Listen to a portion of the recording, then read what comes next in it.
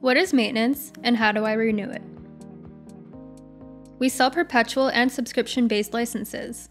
With a perpetual license, you can use RoboDK indefinitely. This includes 1 year of RoboDK software maintenance. After the initial 12-month period, an annual fee is required if you want to renew maintenance. This allows you to keep RoboDK up to date and access the latest features. However, maintenance is not mandatory to use the software. If you update RoboDK 1 year after your purchase, but you did not renew maintenance, you will not be able to use your license.